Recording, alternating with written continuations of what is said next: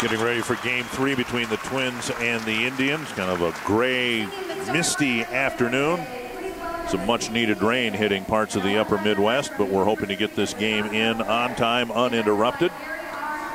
And our national anthem now performed by the singing Statesmen.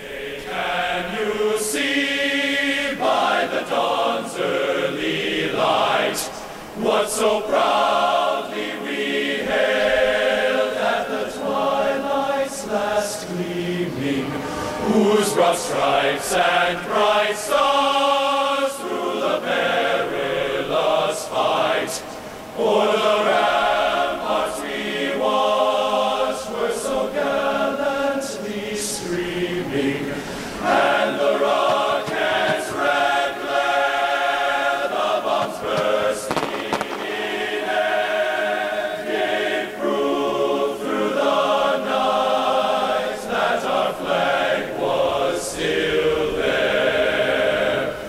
Oh, say does that star-spangled banner yet wave for the land of the free and the home of the